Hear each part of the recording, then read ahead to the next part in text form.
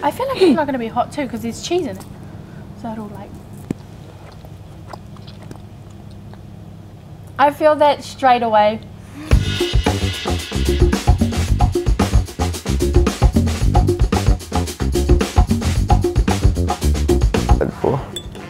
You had yours, I'm having the rest. Is that hot? No, it's not hot.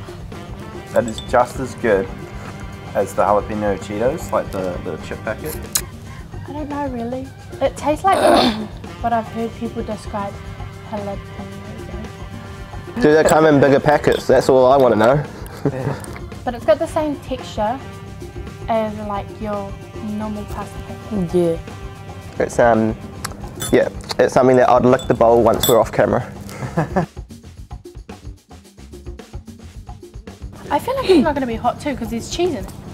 So it'll like...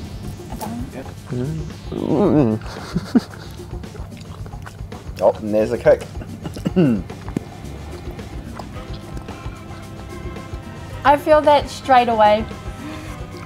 Some water on that. I can't really taste it. Tastes like chili. It's really conflicting because I'm loving the flavour, but the spice is really... I'm going to go get one round two though. It's actually a nice hot flavour though, like if you know what I mean. Like some things are just tangy and yuck. This is a nice hot burning my mouth flavour.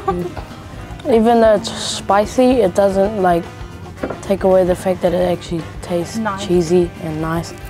So if you like hot stuff, you'll like this. Yeah, you'll definitely like it. You can taste the Cheetos in that one, like the classic Cheetos.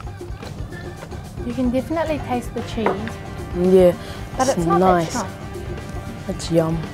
Yeah, it's like the traditional kind of mac and cheese that you get in New Zealand, but like double cheese. Like there's a stronger cheese, and you can kind of really taste the cheese that's really sticking up there for you. At the end, like the ending taste, you can really taste the cheese, which I like. Really nice, just kind of walks down your palate. It tastes like normal mac and cheese. Yeah. So I would put this one first place. I'd eat a bowl that big if that was in front of me. I love this one so much.